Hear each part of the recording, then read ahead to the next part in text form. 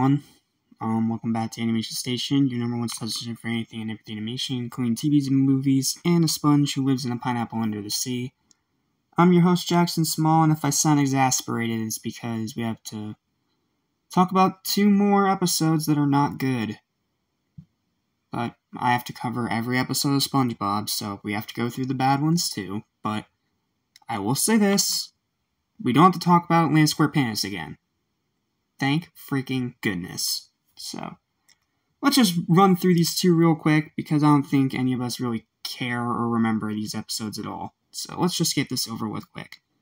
The episodes are A Flea in Her Dome, it's trash, and I'll tell you why in a minute, and Mermaidman vs. SpongeBob.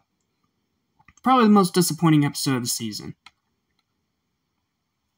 So, you guys know how it works by now. Let's not waste any more time. Let's get the trash bag out of the way first. I mean, we all know this episode sucks, right? It is another one of those episodes that falls into the infamous category. It is one of the worst Sandy episodes. It's nothing but straight gross out.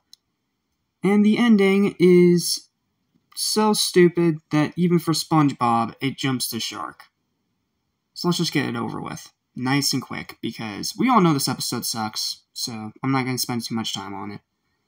So in this episode, SpongeBob and Patrick plan this big coming home party for Sandy, because she was visiting Texas. So, they have the party, and suddenly Sandy starts itching up a storm, and she finds out that she has a flea. So what happens? Well, she scratches at it for a while, then she gets a flea collar, and then it bites Patrick. And then it jumps to SpongeBob. Oh, and I almost forgot this disgusting image. I'm not going to put it on screen because I don't want to make you guys puke, but there is a scene where, right before the flea jumps off of Sandy, we have to see this disgusting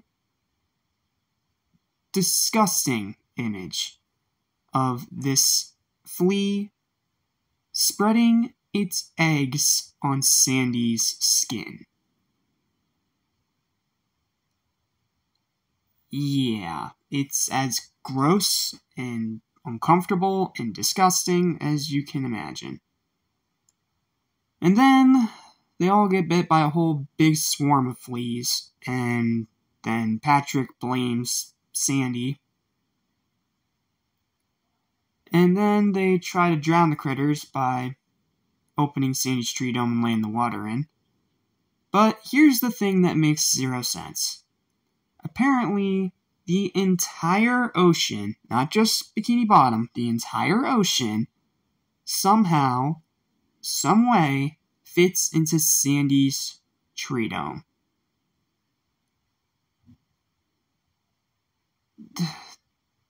Even by SpongeBob standards, that makes 0 sense. And if that wasn't bad enough, if you don't like the gross out, then the episode's just plain boring. Like, literally almost nothing happens. I mean, is there anything good? Well, I do like the joke about Patrick spitting out a perfectly Texas-shaped cake. That part was funny. I'll give it that. But that's it. I don't know why this episode was made. Honestly, it's not really one that you have to watch if you don't want to. And honestly, I recommend you skip it. Avoid it. Especially if you are one of those people that hates bugs. Because otherwise, this episode is going to, for lack of a better term, get under your skin and possibly make you puke.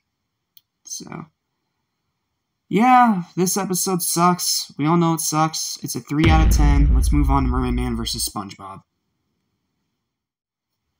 Welcome to the most disappointing episode of the entire season.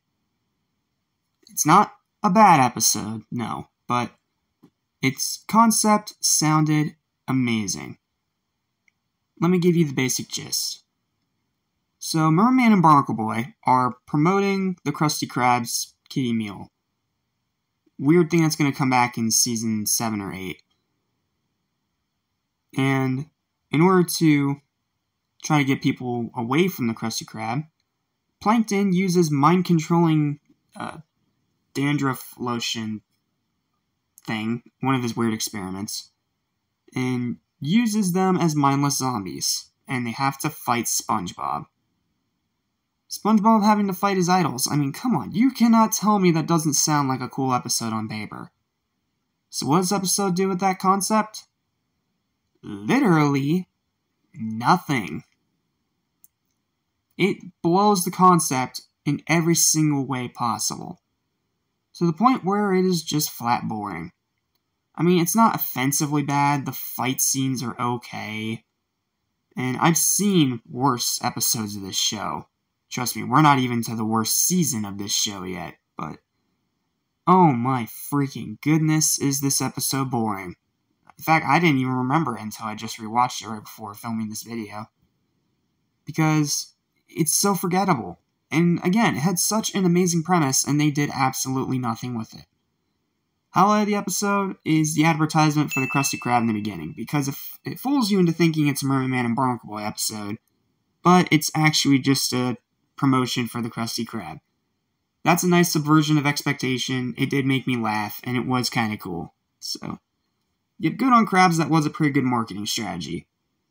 So, yeah, that's pretty much it. Final verdict, 5 out of 10. Average episode. They could have done so much more with it, but it's season 5, so of course they did nothing. Alright, let's move into final thoughts. No rankings. Neither of them deserves any praise whatsoever. Yep. Another rough one, to say the very least. Not a whole lot to really say. Mermaidman vs. SpongeBob is technically the better episode of these two, but I don't even want to rank them, because they're both boring, and while only one episode is bad, in my opinion, both of them suck. So, yeah, that's the end of the review. Screw both these episodes. Thank you guys so much for watching. Please don't forget to like, share, and subscribe for more videos. Almost every single day. And stay tuned, because we still have a good bit left to go with this season. And thankfully next time, we are going to get back into some pretty good episodes. So, I'll see you next time for Les Big Switch and the surprisingly great Donut of Shame. We